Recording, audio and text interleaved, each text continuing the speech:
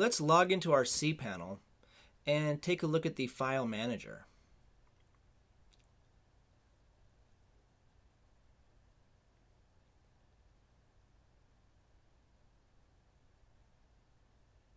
I'm going to choose cPanel and then select File Manager.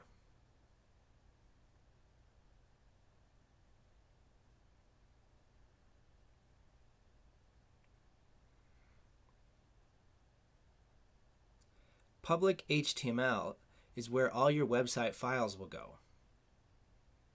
The permissions should be set, but just to make sure, choose Change Permissions and make sure that they are set to 755.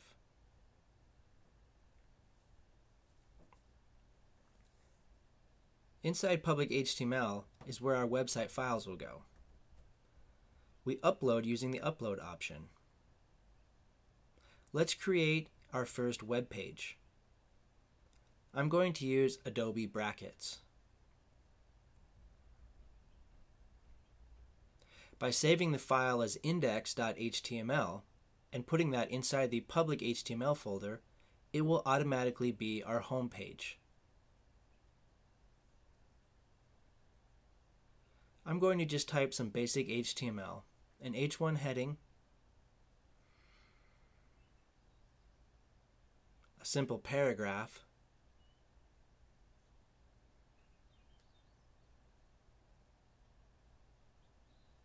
and an H2 heading.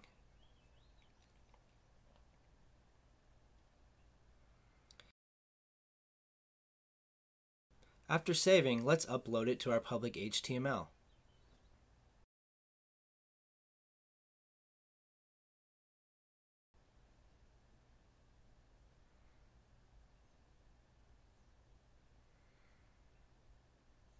Now that it's complete, let's go back to our file manager, and there's our index.html document. Now when I go to my domain name, I have my first published web page. Let's make some quick edits to our new web page.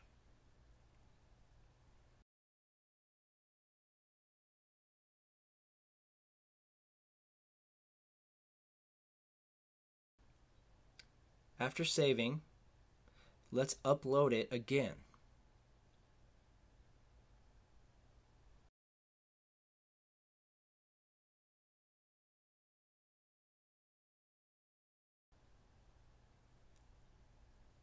The file manager will ask if you want to overwrite the already existing index.html file.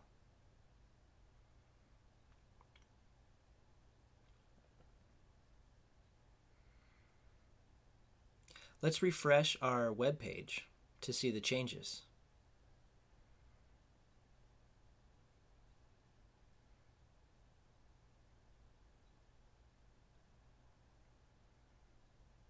We also have a built-in code editor inside of our file manager.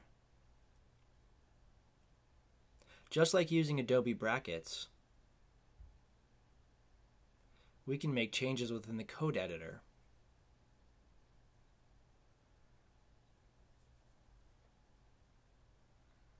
Be sure to hit Save Changes.